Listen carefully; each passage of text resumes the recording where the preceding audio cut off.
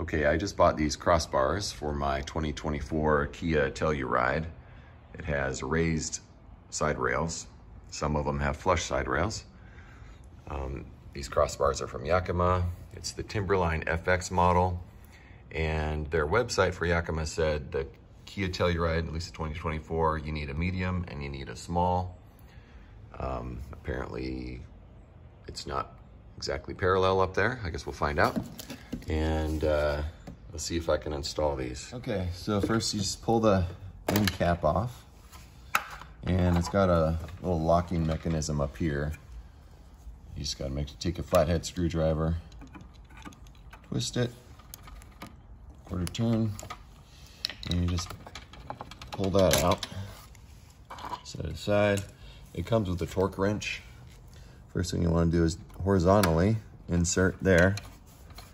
And the idea here is this is loosening the grips so that the rails will be able to be adjusted in and out, slide them. So I get it loose enough to be able to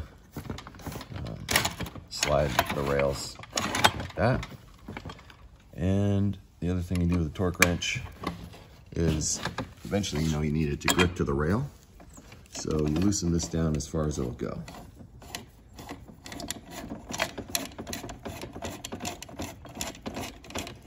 So that we can grip it to the rails when we're ready.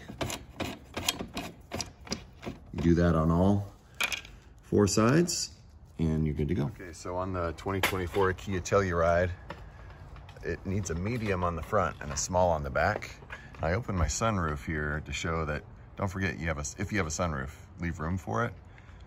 And also, don't forget, if you want to put a luggage rack on, which a lot of them come with these clamps, you want to make sure that you have enough room for the clamp to go down, lock into place, like that. So there's enough room for the sunroof to open. I may want to move it back even a little bit more. Remember, when you're orienting it front to back, you want the fatter side on the front of the vehicle and the tapered or sharper edge on the back. Treat it like an airplane wing, more of an airfoil, so that you don't get as much drag. Okay, the minimum allowable distance between the crossbars, they say, is 24 inches.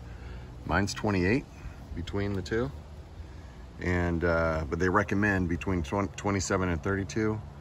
I went with 28 because it fits between my sunroof and between my rear rail perfectly. So just make sure you're measuring from different points in the vehicle, because you want these to be perfectly perpendicular to the rails and perfectly parallel with each other. Once you have it lined up where you want it on both sides, just make sure you extend one side. So right now I've pushed it out and I want to secure this in or tighten it down so it can't extend on this side, and then I'll do the same to the other side, make sure it's nice and tight. So it's tight enough when you hear it start to click. Next step is to tighten it here so it starts to raise that up. Make it nice and snug till it clicks. On the home stretch, you've got to put the locking mechanism back in, slide it in, and then push it down. Get your flathead screwdriver, do that quarter turn to the right, lock it. It's locked in, and then you just slide the cover back on.